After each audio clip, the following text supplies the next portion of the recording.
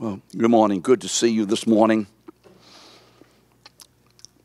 Last week, we ended with a compilation of the scriptures that have to do with the crucifixion of Jesus. If you don't have the notes from last week, go online and get them.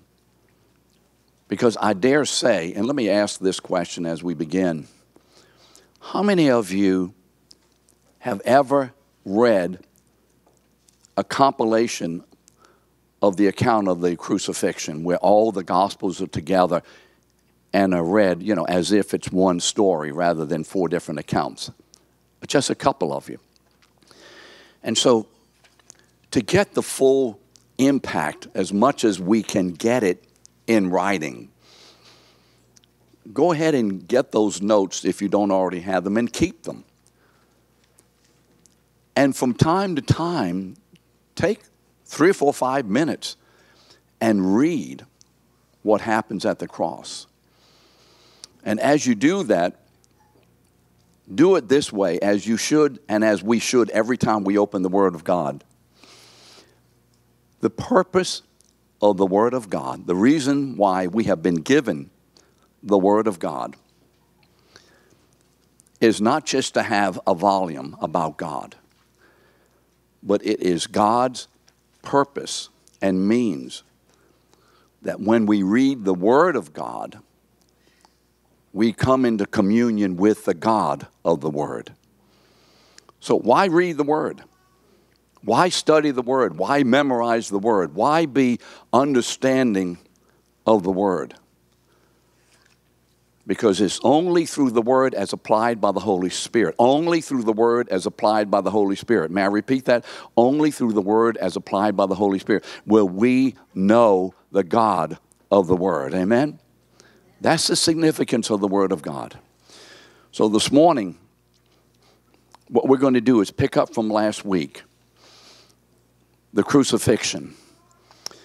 And last week, you remember, we quoted from Acts 2:23 that Jesus' death, according to the Apostle Peter, who has been given revelation by the Holy Spirit.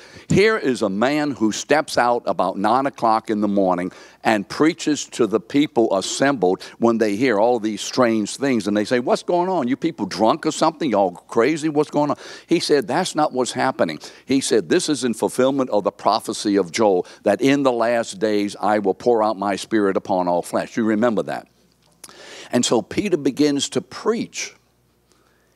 And Holy Spirit gives him a sermon that is, if you would, unprepared as far as sitting down and reading and making notes and putting an outline together. The Holy Spirit is literally flowing through this man as this man speaks. It is the word of the Holy Spirit speaking through Peter's speech and Peter's way of communicating and with Peter's accent. And what does the Holy Spirit say? That the death of Jesus, remember in Acts 2:23, is was the predetermined and foreknowledge of God. That what we have seen in the death of this man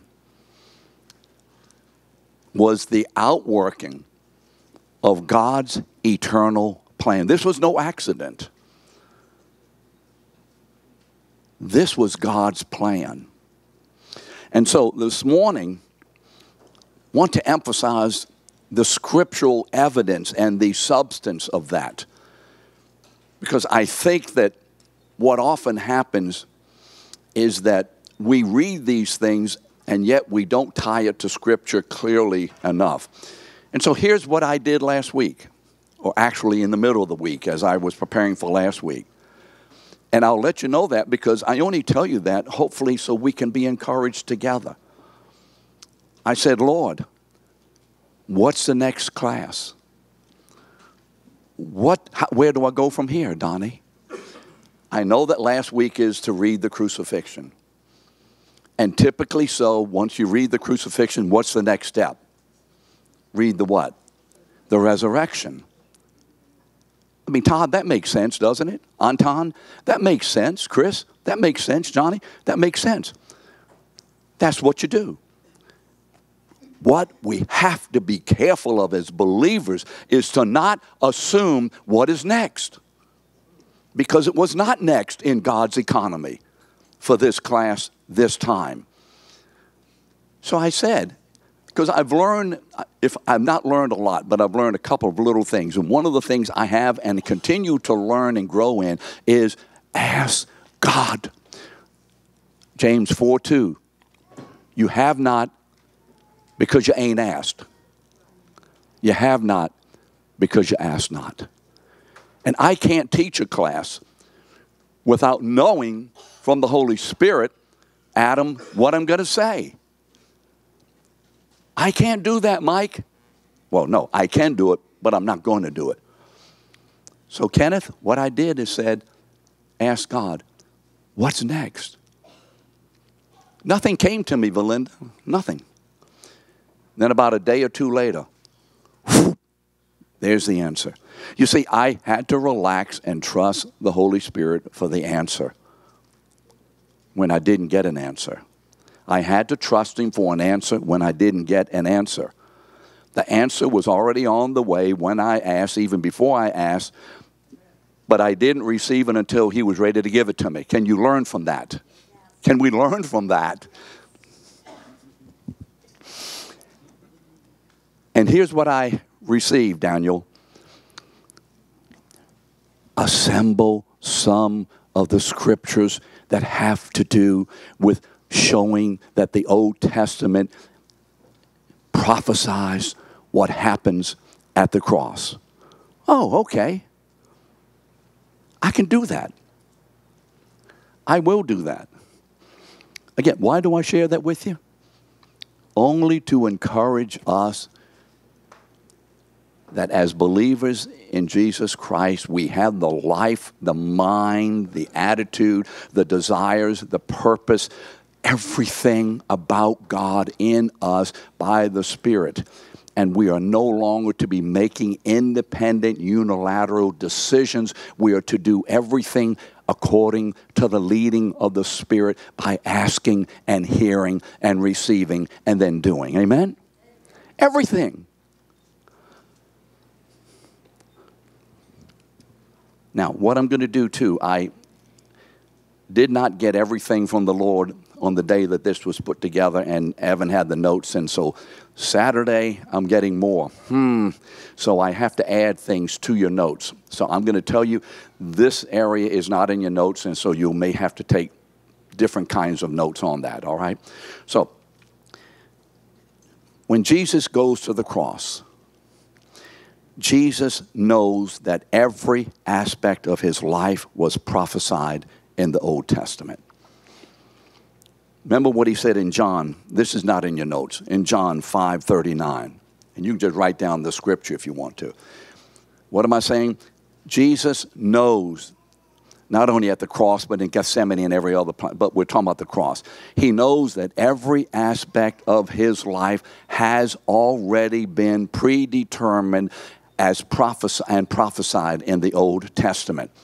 It was predetermined. You see, the word predestination, hated by so many, is loved when it comes to the life of Jesus, but it is only loved in the life of Jesus, and folks don't like it in our lives because they don't like something being predetermined. But what happened in Christ and what was true of Christ is true of those who are in Christ.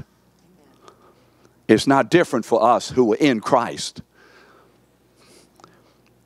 John 5:39. Jesus knows this. Listen, he tells the Pharisees, you search the scriptures because you think that in them you will have eternal life. But it is they that bear witness of me. What scriptures is he talking about? Old Testament scriptures. Luke 22:44, remember the two people coming back from Jerusalem on the road to Emmaus, and they're all cast down because Jesus has died, and he's speaking to them, and he breaks bread with them, and then he says, everything. How much? Everything written about me in the law of Moses, which is the Pentateuch specifically, and the prophets and the Psalms must be fulfilled. So, in Luke 9:22, I think this is in your notes. Jesus tells his disciples, you remember, the Son of Man must suffer many things and be rejected by the chief priests and scribes and be killed. You remember that? He knows it. How does he know it? How does he know it? Come on, how does he know it? You can answer me. How does he know that?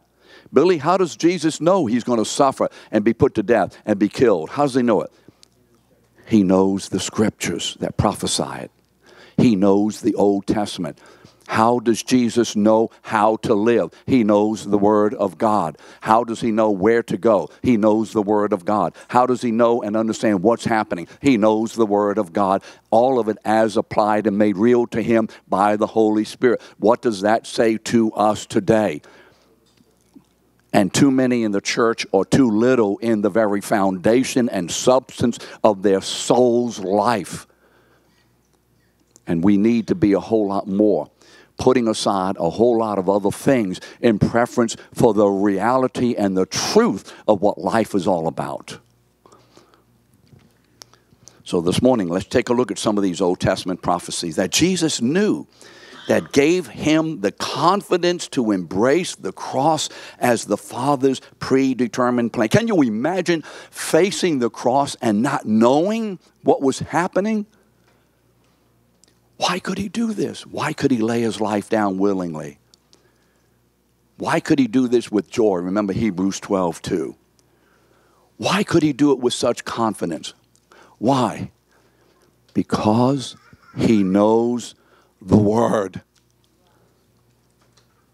How can we live life with such confidence, such assurance, with such joy, to the extent that we know and obey, believe the Word of God?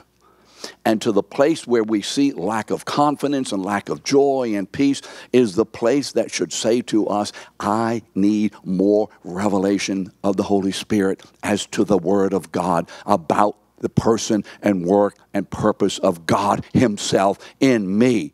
Correct?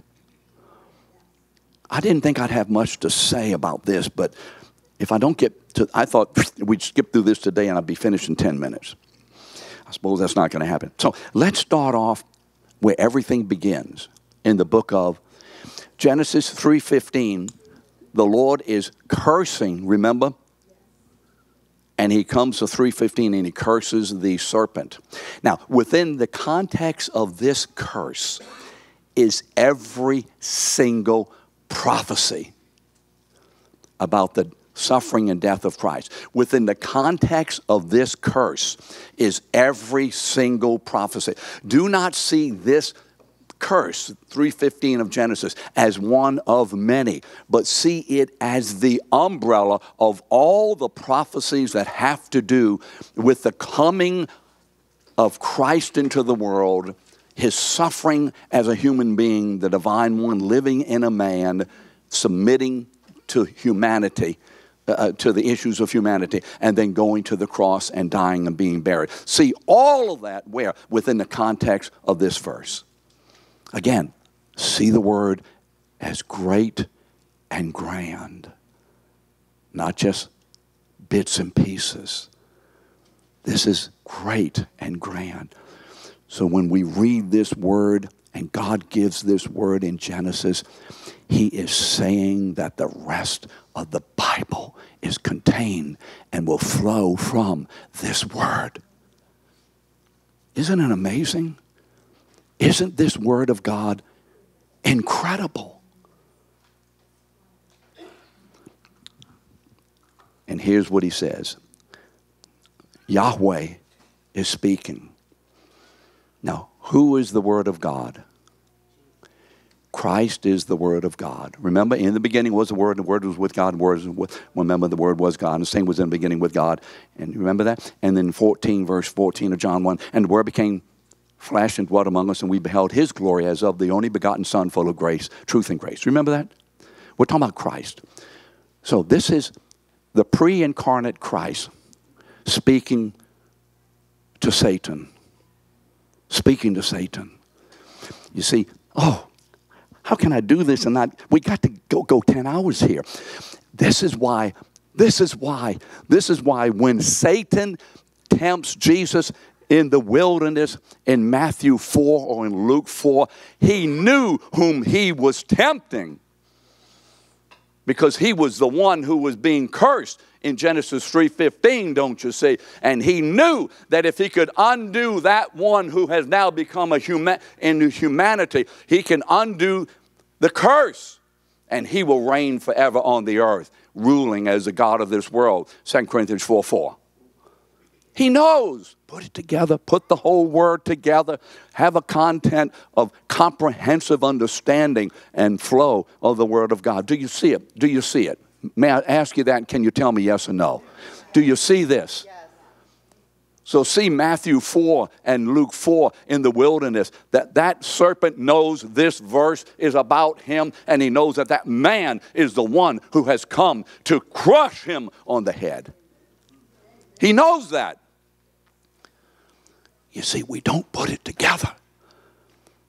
That's why Satan is so vehemently attacking and viciously taking opportunity against the Son of Man after 40 days of the weakness of the flesh as to his fasting. That's what's happening. Satan is trying to get the Son of Man to fail as to God's purpose. So here's what he says. I will put enmity between you and the woman, and between your seed or offspring and her offspring. Remember, the seed is Christ, Galatians 3:16. And he, who? The seed of the woman, Christ, shall bruise you as to your head. In other words, he's going to stomp your head, and you shall bruise him as to his heel. You shall wound him on the heel, the foot, the crucifixion. In this promise is gathered all the Old Testament prophecies about the coming Messiah and his ministry, and it culminates in his death and burial and resurrection. You got it? Do we have that? Are we together on this together? Okay. I don't want to go too fast. I'm going to go through these scriptures and not comment too much about them. I just want them to sink in. To sink in. And I will let you know which ones I do not have in your notes.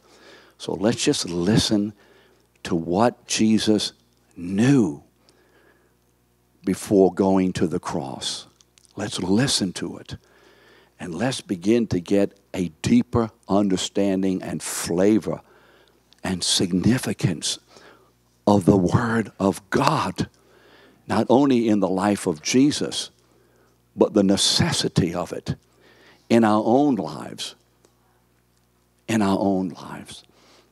So Jesus knew Isaiah 53:8. By oppression and judgment, he is the Messiah. He is the one, the suffering servant.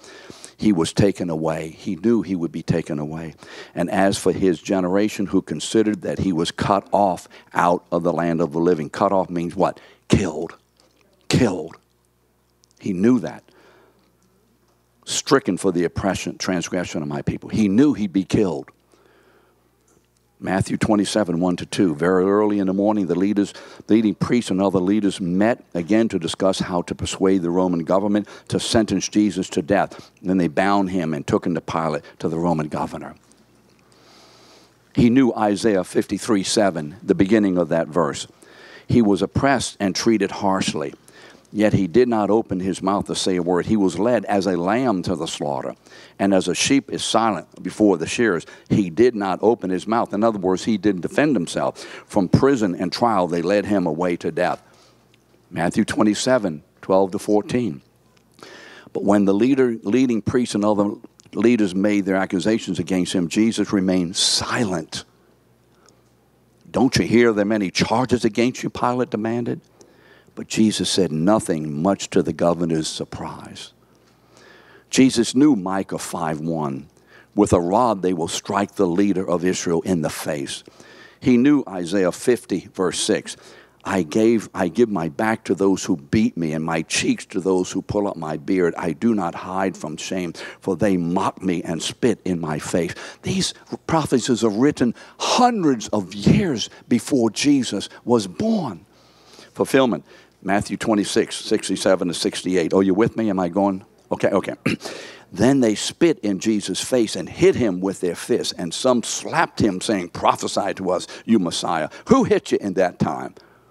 Who did it? Matthew 27:30. And they spit on him and grabbed the stick and beat him on the head with it. Prophecy. Psalm 22:14-16. My life is poured out like water, and all my bones are out of joint. They have pierced my hands and my feet. Prophecy. Jesus knew Zechariah 12:10a. A means the first part of the verse. They will look on me whom they have pierced and mourn for him as for an only son. Fulfillment. Matthew 27:31.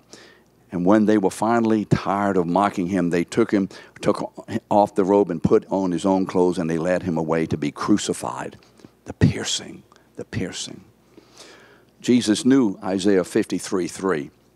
He, remember, Yahweh, the servant of God, the Messiah, was despised and rejected by men, a man of sorrows and familiar with suffering.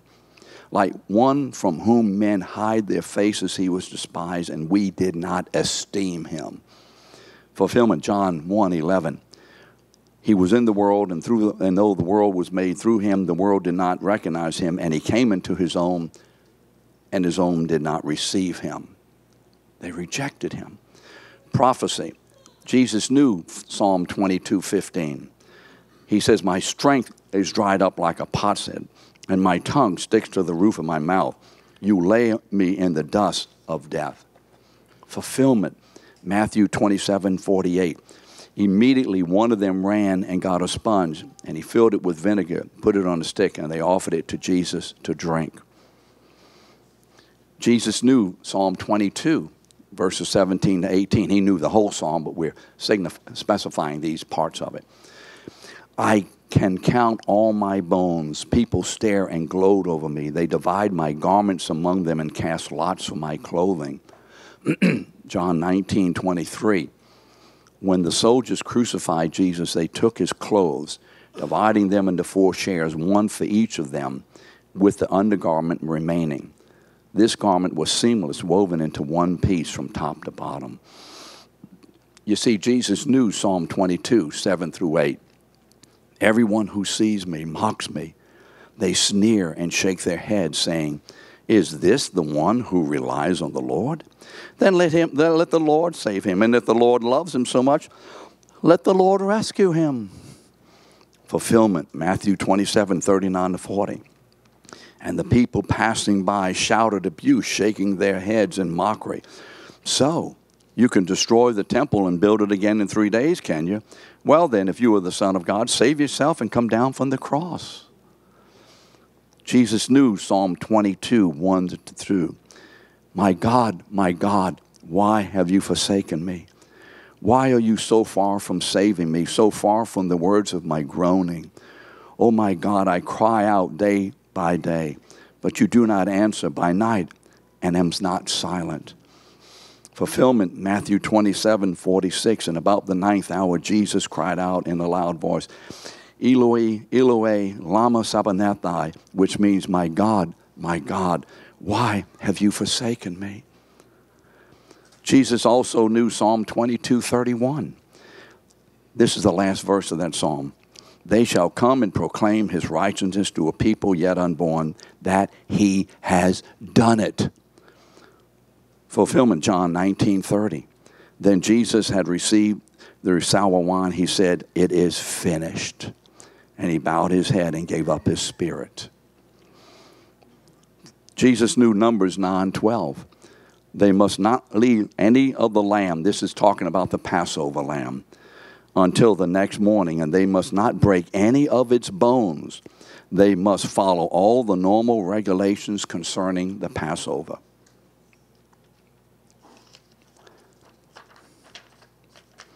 The fulfillment, John 19:31-37. So the soldiers came and broke the bones, the legs of the 2 men crucified with Jesus. But when they came to Jesus, they saw that he was already dead, so they did not break his bones, his legs. Jesus also knew John 19:31-37. So the soldiers came and broke the legs of the 2 men crucified with Jesus. I'm sorry, this is fulfillment. I'm reading the same one, am I not? Okay, I have some duplication here. That's all right. It's good to read the word twice. Jesus knew Isaiah 53:10, but it was the Lord's good plan or pleasure to crush him and to fill him with grief. Yet when his life is made an offering for sin, or after his life is made an offering for sin, he will have a multitude of children, many heirs. Fulfillment, Romans 5:19. For as by the one man's disobedience the many were made sinners, so that by the one man's disobedience the many will be made righteous. Acts 2:41. On the day of Pentecost, about 3,000 were added to their number that day. Revelation 19:1. A great multitude in heaven. You see the fulfillments. Jesus also knew Isaiah 53:9. He had done no wrong and he had never deceived anyone, but he was buried like a criminal. He was put in a rich man's grave. The fulfillment, Matthew 27:57-60. As evening approached, Joseph, a rich man from Arimathea, who was one of Jesus' followers, went to Pilate and asked for Jesus' body. And Pilate issued an order to release it to him. Joseph took the body and wrapped it in a long linen cloth. He placed it in his own tomb, which had been carved out of the rock. Now, knowing these scriptures allowed Jesus to embrace the Father's will. Now, we said a lot before some of you came in a little late from the next door, so let me encourage you just to get the first part of what we said this morning. Knowing these scriptures, Jesus went to the cross knowing what? This is God's will.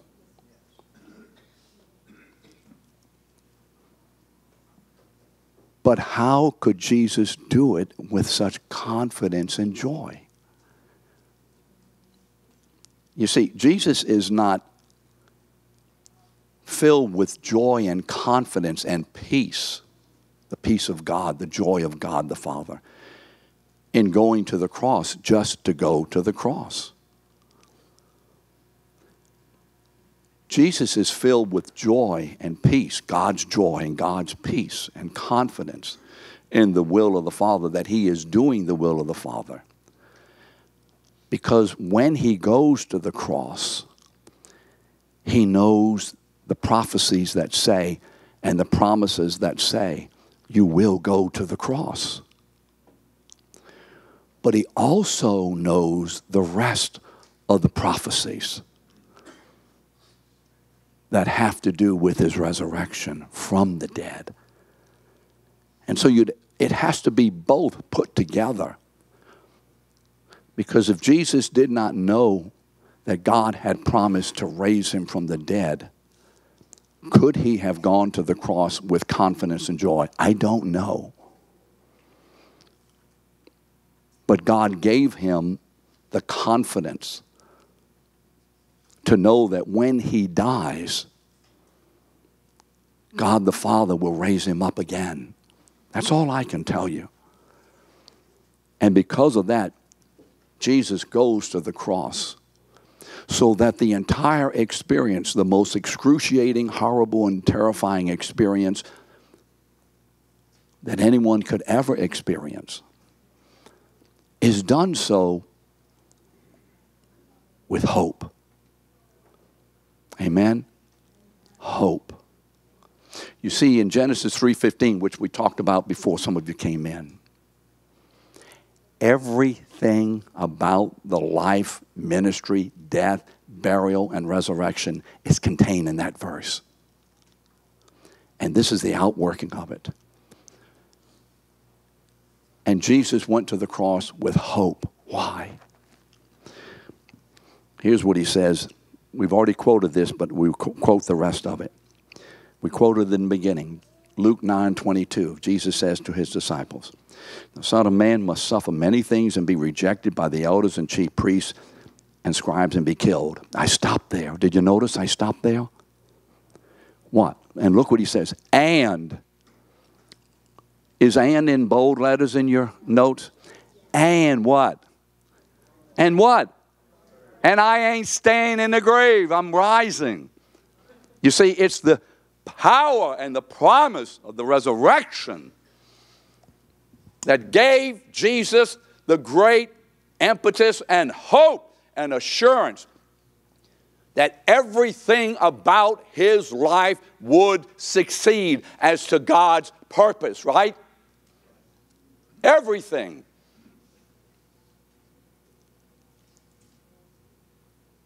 About the resurrection. It's all getting to one place. The resurrection. That's what kept Jesus going. Resurrection. Resurrection. Resurrection. Resurrection. What keeps us going? If the Democrats get in, if the Republicans get in, if we don't get any new taxes, if it doesn't get too hot this summer, what keeps us going?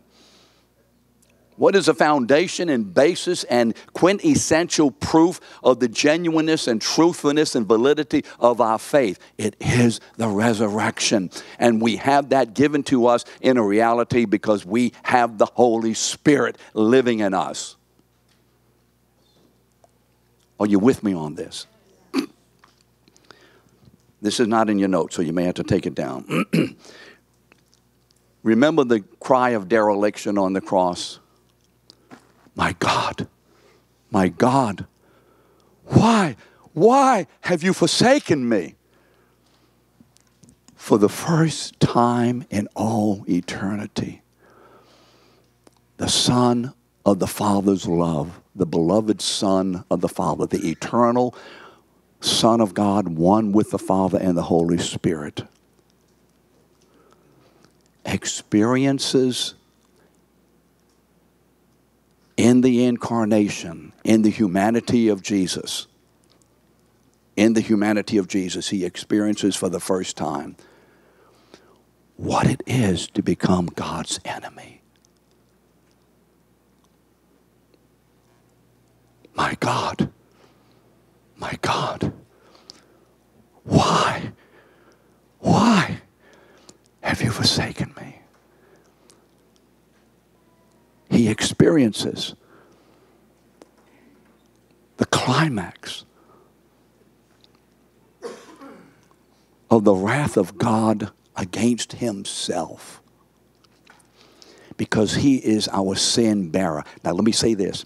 He bears and carries our sin to the cross. Let me make sure you hear this clearly. Jesus Christ does not in any way personally experience being a sinner. I've heard preachers say Jesus all of a sudden understood what it is to think filthy thoughts. That is a lie. He does not become permeated or, what word do I want to say?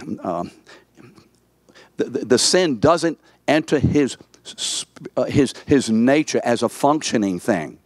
It remains on him as he carries the payment for our sin without experiencing the pollution of our sin. This man does not experience in himself to do the polluting acts of sin. He experiences what it is to be polluted by sin.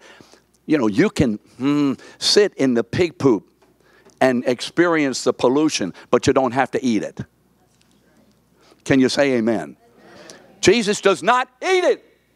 There's some people who say he ate it. You've heard it. Jesus experienced every filthy thought. He experienced it judicially, yes. But he didn't eat it. And it wasn't his personally. He was the bearer of sin. I've forgotten where we were going on that.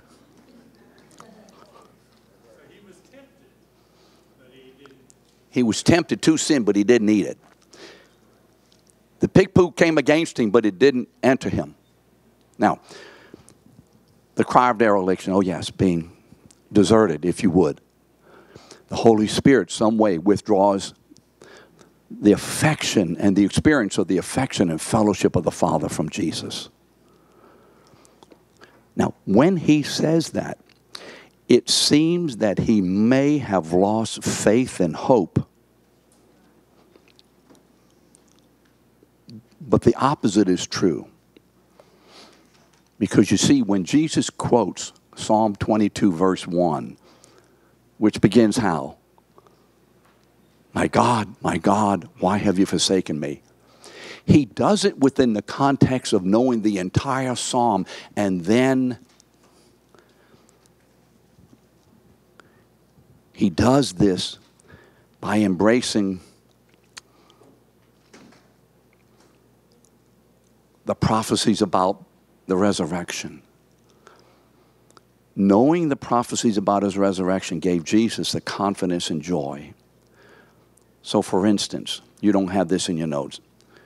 He embraces the cross knowing Psalm 22:21. Save me from the mouth of the lion. He cries out, save me. In other words, preserve me, keep me, protect me from being eaten by the lion, although I am in the jaws of the lion. And he also embraced the cross with God's answer to his prayer in verse 22. He says, save me in verse 21, and in verse 22 he says this, I will tell of your name. Remember John 14:9? Philip, if you've seen me, you've seen the Father. He tells of God's name. He declares God's name. I will tell of your name to my brothers. In the midst of the congregation, I will praise you. You see, he gives praise for the answer to protect me from the lion's mouth, from being killed by the lion in a permanent way. He knows that he's coming back. This isn't in your notes. Yes, it is. He also knew Psalm foretold his resurrection, Psalm 16:10. For you will not leave my soul among the dead or allow your godly one to rot in the grave. Some verses say seek corruption. You will not let your Holy One, your anointed one, the Messiah, stay in the grave. Psalm 30 verse 3. You brought me up from the grave, O Lord. You kept me from falling into the pit of death. And so, knowing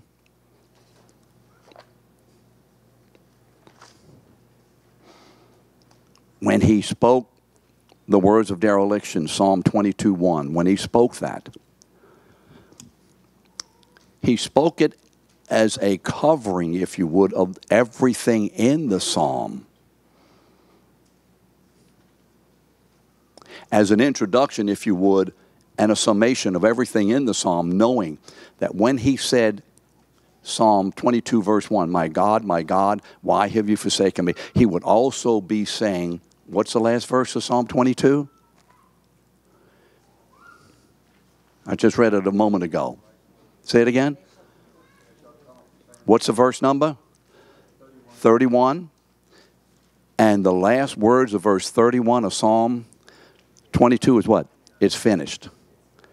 And in John 19:30, Jesus' last words before I commit myself to you is what? It is finished. He knows that he's going to the cross for according to the Father's will, to fulfill the Father's purpose. Remember, the cross, as everything in Jesus' life, is about God. It's for God. It's from God. I said this last week, I think. God is the subject. Jesus is the verb. And we are the object. All our preaching and teaching and sharing, all of our preaching and teaching and sharing and counseling must be God-centered. It must ultimately be about God rather than ultimately being about ourselves. If we have to talk and share and teach and counsel concerning people's behavior, we must do that. But all of it has benefit and validity only because it is related to God. Amen? So everything we do and say and teach must wind up culminating in this. Did you see, experience, and know God better? in this sermon, in this teaching, in this counseling? Or did you know something about yourself, and that's where it is? And so, it is finished.